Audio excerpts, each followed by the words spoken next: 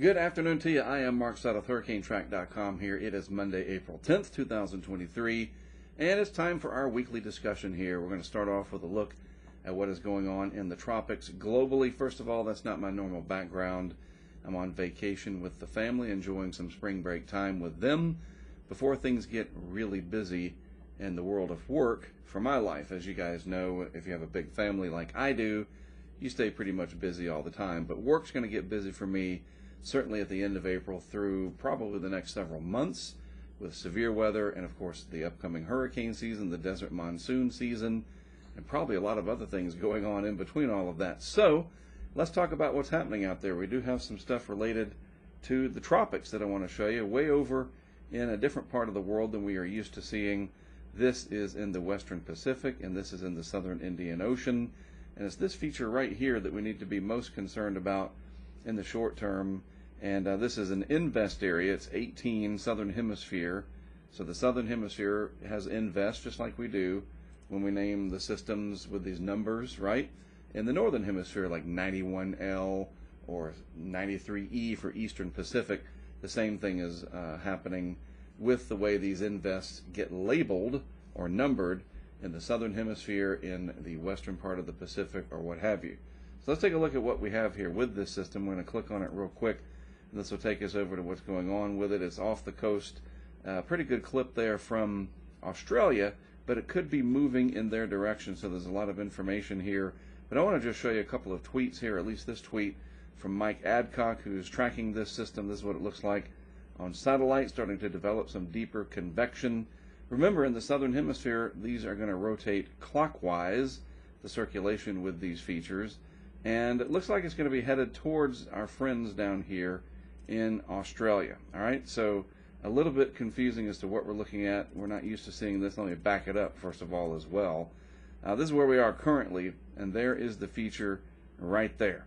All right, so it'll be moving to the south and eventually making landfall, it looks like, somewhere along the northwest coast of Australia and Western Australia, and it could be pretty intense. The different models that forecast these types of things, this is the GFS depiction, and it really ramps it up there. That's the 850 millibar level of the atmosphere. Let's switch it over to the surface real quick. Mean sea level pressure, where does it drop it? 921 millibars. Now, hopefully, this is the GFS just kind of going nuts with this system. Maybe some convective feedback and other things that are happening with the mechanics of the model. And I've seen a few people tweeting about this over the last couple of days as the various guidance has latched onto this system, really deepening it as it heads towards the coast of Australia. Nevertheless, it looks like the environment could be very favorable for this to strengthen, and it could be a major headline-making event for our friends in Western Australia. Just to get you caught up on a little bit of your geography here. And not going to lie, I had to myself. You got Western Australia over here. Our system is trying to develop in this area right here, and it's going to move towards the south eventually, maybe the Port Hedland area along this northwestern coastal region of Australia. Don't know exactly where, obviously. Luckily, it is kind of sparsely populated, but sparsely populated isn't the same as no one lives there. So anybody along this area of the northwest coast of Australia, you're going to want to watch this closely. Again, I think this will be a big news-making event, and through the magic of social media, at least what magic is left of it, we'll be able to track this pretty solidly. Now let me go back to the Tropical Cyclones Guidance project here, the RAL page as I call it. This is another area of interest, Invest Area 90W, for Western Pacific, Invest 90W or W90, whatever you want to call it. This one is less of a threat for becoming a major intense system. Where is it, you may ask? This is the disturbance right here. Got some sort of the cyclonic flow, a gyre, if you will. We see that often with these systems, a large envelope of energy, and it's sitting over here just to the east of the Philippines in the Philippine Sea, a very favorable area, generally speaking. Warm water temperatures, very deep warm water. This tries to consolidate as it moves inland over north portions of the Philippines as a big rainmaker. And I know a lot of people say, yawn, rain, whatever. Hey, rain is an impact. Rain causes flooding, flooding causes destruction, and potentially the loss of life. So again, just something to watch as the area of that part of the world, the southern hemisphere, and certainly here north of the equator near the Philippines, starting to fall under the influence of this building Madden-Julian oscillation, or an overall enhancement of those westerly winds, more convergence where the air is coming together, and it's trying to sort of work its way into this gradual shifting of the ENSO, ENSO, the El Nino Southern Oscillation phenomenon, to one that is more positive, or El Nino. We're heading in that direction almost inevitably, and I think it's just going to be a matter of how strong this El Nino is going to be. So we'll watch this. And then there's another system that might try to sneak up there as well in the western Pacific, as again that area out there becomes more favorable over time. So real quick, looking at what we watch regarding the ENSO, our numbers, our index numbers here, last 30 days we're at negative 1.45. Typically speaking, the Australian Bureau of Meteorology here, the BOM, they look at about a -7 and lower as being more of an El Nino number. So once we see -7, especially in that 90-day number. Now the 90-day number is still positive at +5, so we have to lose about 12 points. Basic math, easy, right? Wait till you try thermodynamics one day. That's why I didn't do it, stuck with geography and statistics. But that being said, yes, we have about 12 points to give up before we get to that -7 in the longer term. That's that 90-day time frame. That is a better perspective as to what's happening. But let me take me away. We can see what's going on with the charting here. The graph, we've seen in recent weeks that we have definitely come down, gradually lost ground, if you will, on both the 90-day and the 30-day, and that has led us closer to this El Nino that we've been hearing a lot about. And we can see this start to really show up here, especially in the eastern Pacific. A lot of very warm water relative to average here. Some of these anomalies right off the coast of South America there. I mean, almost off the scale, 4 to 5 degrees Celsius above average, and still starting to warm up just a little bit in the equatorial regions of the true Nino 3.4 area. Basically, all of the ENSO regions, the El Nino Southern Oscillation regions, encompassing pretty much this part of the Pacific Ocean, and you do include a part just south of the equator there in the Nino 1-2 area. As you can see, what I've drawn there, it's all starting to fill in with more warmth. However, and I'm just curious about this, okay? We do still have this very cold PDO look, Pacific Decadal Oscillation, and we have the very warm Atlantic look overall, the positive AMO.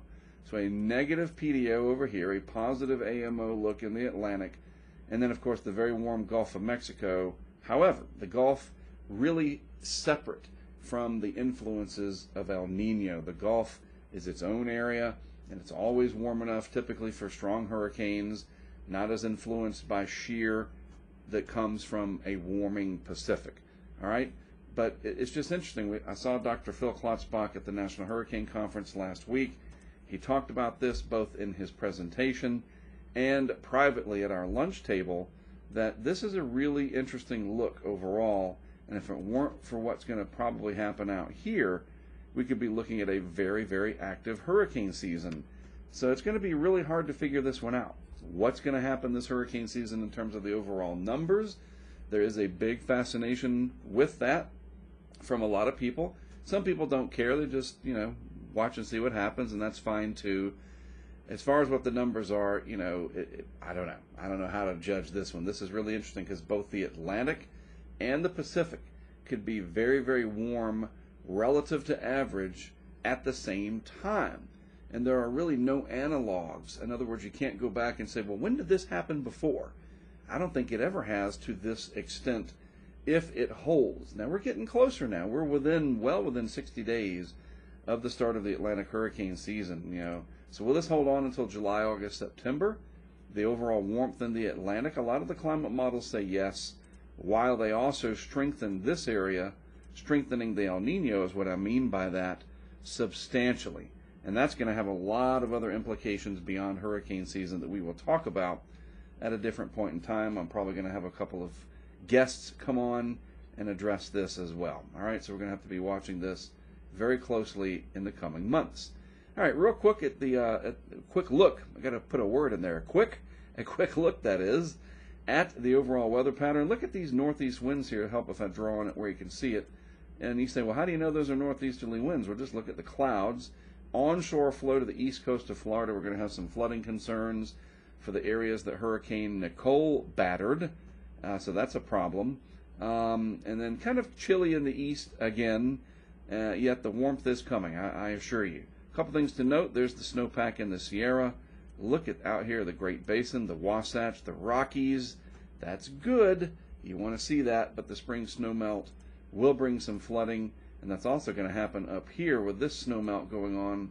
We're going to have some rapid snowmelt in the nation's northern tier states, and that's going to lead to some problems as well. We can see that reflected in the National Weather Service map here, the watches and warnings. Any of these greens up here, that is your hydrologic outlook or flood advisories. Anything green is basically flood related. And now we're starting to see that really fill in out here because of snowmelt. I think that could be a very fascinating part of extreme weather, or whatever you want to call it, impactful weather. I like that term better, extreme weather. Everything doesn't have to be extreme. I know I just said it, but impactful weather, where it's impactful to us, the environment. That's something that I could be possibly going out and covering in person, the spring snowmelt. We'll see. We also have severe weather season coming in again. We've had a little lull lately, thank goodness, but that looks like it's going to ramp up, and I'll show you why I think that in just a moment. Meanwhile, back in the Carolinas, Virginia, and vicinity, yeah, some frost advisories again. Just can't seem to shake the remnants of winter there, unfortunately, but it'll eventually shake itself out, and we'll be good to go. Real quick, water temperatures on the actual side of things. Warming up pretty good here off the mid-Atlantic and southeast coast overall. Well, the mid-Atlantic's more up here, I guess. But yes, water temperatures are warming as we get close to the traditional start of summer, roughly around Memorial Day and that time frame. Our water temperatures will be close to 80 in a lot of these areas, especially south of Cape Hatteras here. And you folks up here, you know, Jersey and points north, it takes longer. Delaware, Maryland, takes a little longer, but we're getting there. We're getting there. Now, where it is very warm already is the Gulf of Mexico, already 80 degrees or higher, or 26 Celsius, anywhere basically inside of this line that I have drawn. That's 27 Celsius or 81. I mean, good grief, already 81 right up against the coast there. In fact, my daughter yesterday wanted to know if we could go back to Naples this summer. She really likes the waters right off of Naples there. It's like, hey, we'll see what we can do. They're very warm, and they have a lot of interesting aquatic life down there. But water temperatures well on their way up. And, of course, the Gulf is running above normal.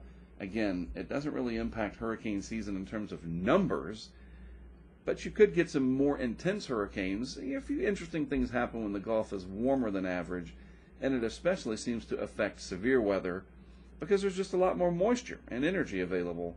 And with that, we'll go over to the SPC. This is today. I should have clicked on these earlier with my slower than desired internet here. That's fine. If they don't go to full screen, hey, maybe we'll eke it out. I'll bring me on to try to ad-lib and kill some time. Today we do have a slight risk in parts of, I did look at it at least. It's trying. Slight risk in parts of Oklahoma, Kansas. And it's interesting because these types of setups, if I could just teleport my way out there, my family wouldn't like that because I'm on vacation. But you can get 1 or 2 tornadoes, some beautiful supercells, a couple of hail events. And again, as long as they don't hurt anybody, they are really fascinating to see these tornadic events and hail cores, whatever. I think they're a pretty amazing phenomenon. It's not going to be worth it for me to wait to try to load all these. But just keep in mind, that's your slight risk for today. You know, enough of a risk to take notice of it. Any storm chasers out there, be careful. Be careful with each other, too. Seriously, been quite a few close calls lately. Tomorrow, limited severe weather overall, so that's good. We're in this lull, like I said. And then finally, by Wednesday, day 3 of the outlook, as I try to ad-lib my way through it, I'll just jump in. It takes a little time for the internet here. Even less of an overall threat of severe weather. And then I'll just tell you, days 4 through 8 so far, in the long range, nothing to really worry about. However, let's jump over to this tweet here from John. And John is kind of getting me interested a little bit because, again, we do study severe weather. We go out and we track it. We test a lot of the equipment that we use during hurricane season, and it helps us to get ready. Plus, I think it's phenomenal in and of itself. So yeah, the Madden-Julian oscillation and what's happening with the atmospheric angular momentum, all of these different fancy terms, basically boil it down. After we get towards the end of the month there, the 25th or so, getting into May, we should see a return to a more active pattern with western troughs coming in, and that helps to open the door to the potential of more severe weather. And one of the things that we want to do during some of this severe weather is to test a couple of our weather stations. I think it is safe to say that my project has all but mastered, you never completely finish anything. That's why they call it practicing medicine or whatever. Seriously. We've done really well and come as close as we can as sort of conquering the realm of live cameras. We've captured some amazing things over the years, very helpful, and for a lot of reasons, from the social science to actually understanding storm surge and a pure scientific perspective. Now, I really want to work on wind data. And we've also done very well with pressure data, I might add. Those are easy. Wind data is a lot harder than you would think, and I don't want to get into it too much here because I got to finish. But we do want to take a couple of our weather stations that we have developed, RM Young systems, out into Tornado Alley, set them up mainly for these big dry line events where you get a lot of wind coming out, and just put them through some paces in the real world. We could do wind tunnel testing, spend some money, go to Clemson or down to FIU or something. I think that's where they have one. But that costs money. I'd rather spend that money out in Tornado Alley in a real world environment. So that's one of the things we're going to be doing. We're not going out there just for the heck of it. Yes, it can be beautiful and awe-inspiring, and of course it can be dangerous for the people out there, but it's a laboratory that nature provides, and we can test some things and be ready for hurricane season, because that's coming, El Nino or not. Hurricane season is coming, and nobody knows what is going to happen for sure between June 1st and November 30th, and I'm sure that you fine folks want us to be as ready as possible, right? All right. Thanks for tuning in. I do appreciate it. I am Mark Sudduth. Our channel, of course, is HurricaneTrack over on YouTube. Don't forget, go ahead and subscribe, hit the notification button, like and share, and get all the algorithms excited about what we're doing. As excited as you are, I'd appreciate that, and it'll help you too. Have a good rest of your week. Again, I said it once, I'll say it again. I'm Mark Sudduth. I will talk to you again a week from today.